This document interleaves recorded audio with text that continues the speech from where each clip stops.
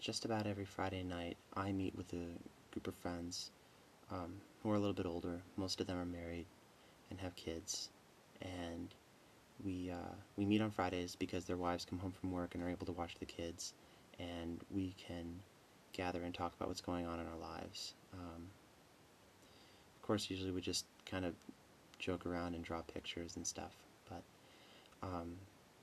tonight, while we were there, a group of kids came in, a bunch of young punk rock kids, and they all hang out at the coffee shop where I work.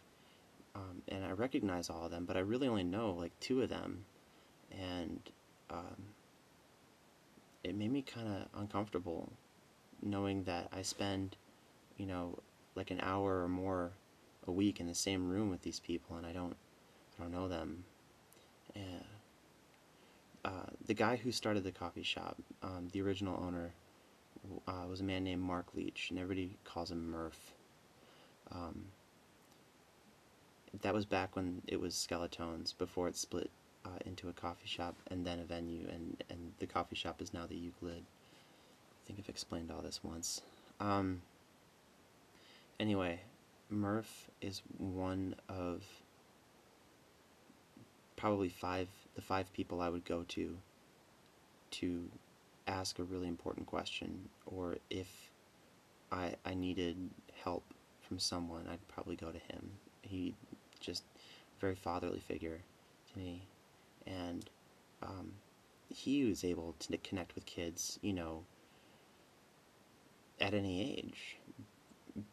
And I don't know how he did it, but it's something that I've always respected about him.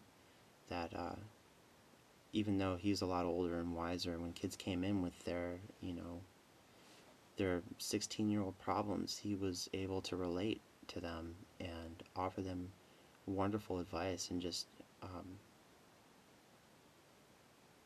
don't know, show them love. And I don't know how to do that just now, I don't think. And I want to be able to know how, because I don't want people thinking that I I'm up here because I'm 24 and I play rock and roll music and I work at the hip coffee shop, and they're here.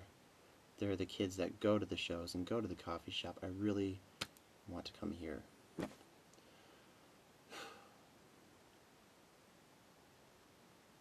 It's pretty cool that I get to be an elder statesman of, I guess, the scene around here.